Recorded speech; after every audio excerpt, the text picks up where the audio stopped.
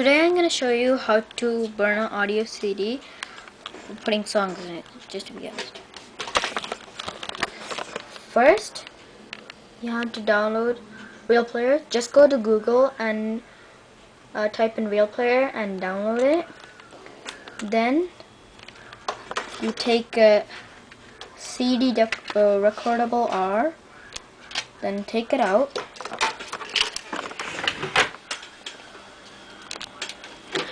And put it in. There we go.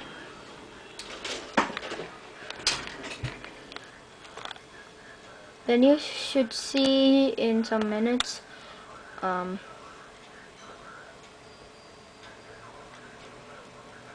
something like that.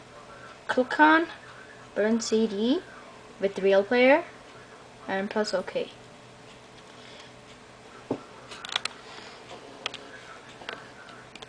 And then this should come up.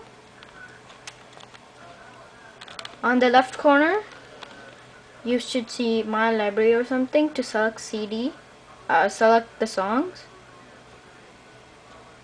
You click on the thing.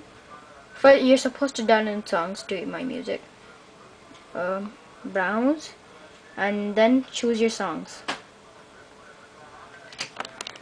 This would take a while, okay?